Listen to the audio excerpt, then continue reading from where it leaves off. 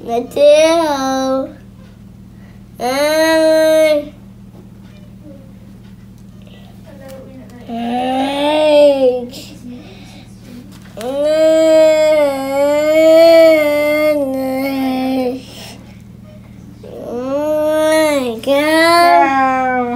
Wow.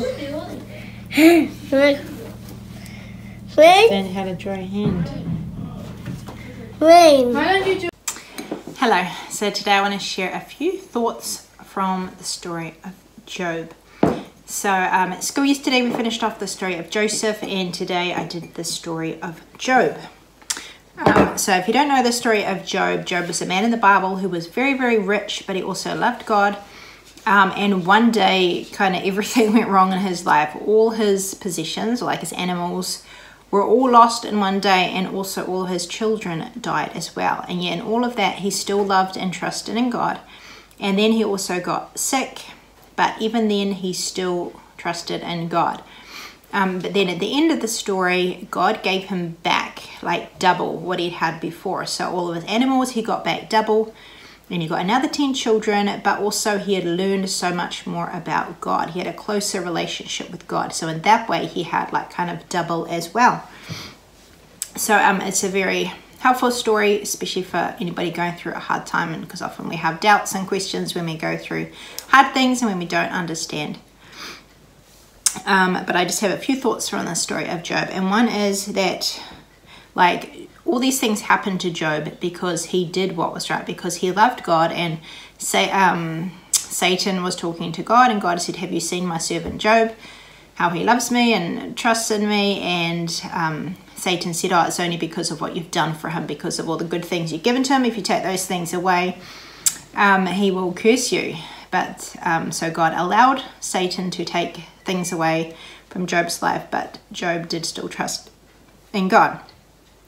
And then the same, Job got sick as well, and he still trusted in God.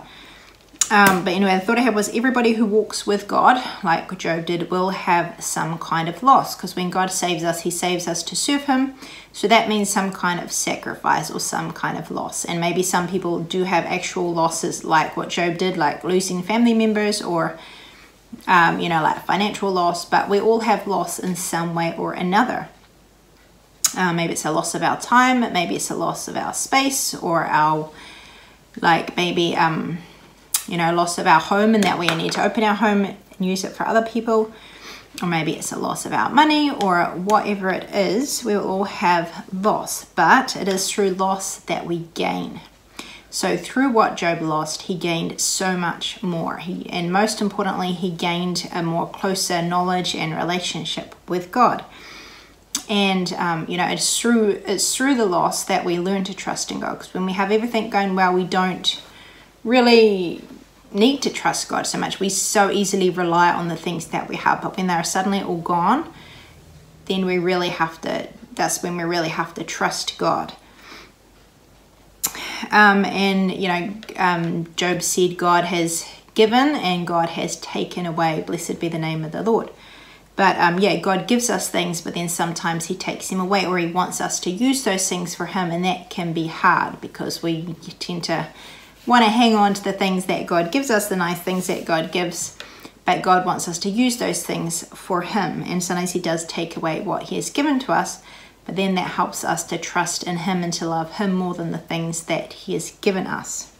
But then the other day I had read a daily light reading, and it was helpful to me because I was struggling to trust God in one area. But this kind of goes along with the story of Job, and it just shows the value in knowing God rather than so much the value of things. It's about trusting God as well. So it says, one's life does not consist in the abundance of the things he possesses. A little that a righteous man has is better than the riches of many wicked. Better is a little with the fear of the Lord than great treasure with trouble. Godliness with contentment is great gain. Having food and clothing, with these we shall be content. Give me neither poverty nor riches. Feed me with the food allotted to me, lest I be full and deny you and say, who is the Lord? Or lest I be poor and steal and profane the name of my God. Give us this day our daily bread. Do not worry about your life, what you will eat or what you will drink, nor about your body, what you will put on. Is not life more than food, and the body than clothing?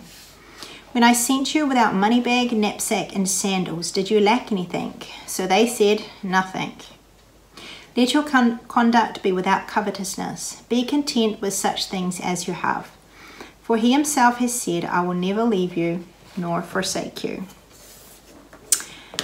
So yeah, that's about trusting in God to take care of us, and that is not the stuff that we have that is most important in life. It's about knowing God. And so one thing that I've been challenged with is just trusting God, especially if we do have some kind of a loss, then that kind of, we realize how much we trust in other things.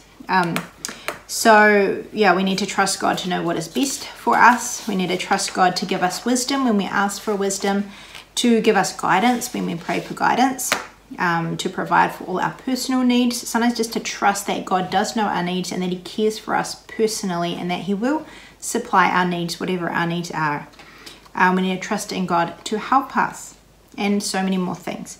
But yeah, I struggle to trust God sometimes, and I have found it helpful when I am struggling to trust God to just say out loud, to pray to him and say, I do trust you for whatever it is. I trust you to help me. I trust you to know what's best. I trust you to provide for me in this situation. And there is a movie I watched once, and it is called Trust, and it is a modern day story based on the story of Job. There are some things I don't like about it, so I never recommended it the first time I watched it, but I always wanted to go back and watch it again, because there was something about it I liked. It is Australian too, so maybe that's part of it. But I went back and watched it again when I was sick, a couple of months ago. And there are two things that kind of struck me with it. Well, one is the devastation sin brings. So it's a story about a family, and the wife is unfaithful to the husband, and yeah, the same day he loses his job as well. So for him, it's like he's lost everything all in one day. So it shows the devastation that sin brings. Like, it just, in one way, kind of ruins, it caused so much hurt and so much damage. But also it just made me really appreciate forgiveness. So like that lady, she tries to put things right, and yet the husband has so much trouble trying to forgive her and to, I don't know, get over it or whatever. And there's nothing she can do to make him forgive her, because yeah, he's so hurt. But it just made me appreciate that when we have sin and when we go to God, he is forgiving. Like, it's just such a hopelessness if you can't be forgiven. Like, that lady couldn't do anything to make herself be forgiven by her husband. In the end, he did. But it just made me really appreciate that God is forgiving. And in the story of Joseph too, like, Joseph's brothers didn't deserve forgiveness, but Joseph was forgiving. And it's so hopeless if there is no forgiveness. So that movie is called Trust, and I will link it down below. I don't like everything in it, but it does have some helpful lessons in there, and it is more of an adult video as well. So those are my thoughts for the week.